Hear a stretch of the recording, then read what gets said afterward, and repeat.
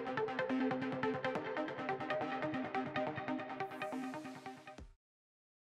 the last video, we used a script to change the properties of the baseplate, but did you notice how we had to type out game.Workspace.Baseplate each time we wanted to change a property? It's not too bad if you're just changing one or two things, but if we want to change a lot of properties, this would get tedious and it'll be really hard to read. Fortunately, we can make our lives easier by using variables.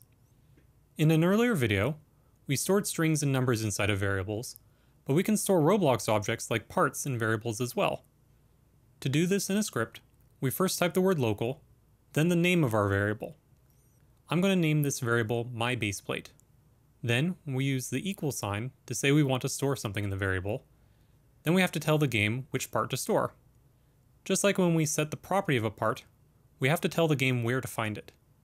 To save the baseplate, we type game.Workspace.Baseplate. To change the property of a part stored in a variable, all we have to do is type the name of the variable, then dot, then the property we want to change. Just like before, let's change the transparency and color of the baseplate. So I'm going to type the name of the variable, myBaseplate, then dot, then transparency, then equals, then 0.5. We can do the same for BrickColor, just myBaseplate.BrickColor equals BrickColor.Blue. If we hit run, we can see that this works just like the last video, but the code is much easier to write and read. One thing to note about the local keyword, we only need to use local the first time we store a value in a variable.